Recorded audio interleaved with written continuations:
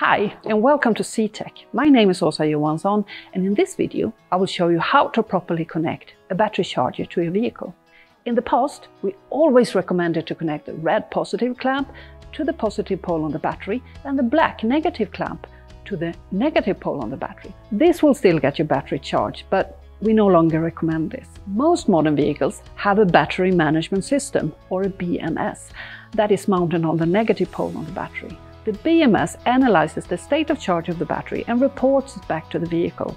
This helps the vehicle to use more battery power and less fuel, which lowers its CO2 emissions. The problem with connecting the clamps directly to the battery poles is that we are bypassing the BMS, so that the BMS doesn't know that the battery is being charged, which can result in certain systems in the vehicle not working as it should.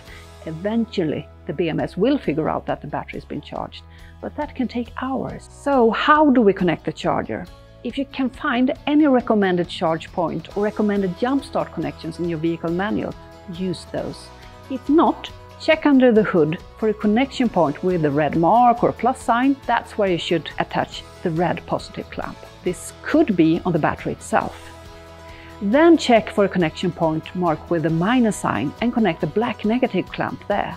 If you can't find a negative connection point, connect the black clamp to earth point, which is somewhere metallic without paint, and that is not aluminum. Once you connected your CTech charger to a power outlet, it's easy to see if you've connected it properly. If the charger starts its charging process, you're good to go.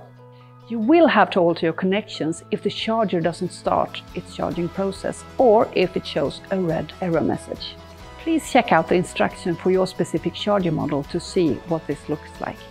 Remember, if you know that you have connected the clamps properly and the charging process still doesn't start, the battery may be too discharged for the charger to recognize it. If you have any further questions, please leave them in the comments below.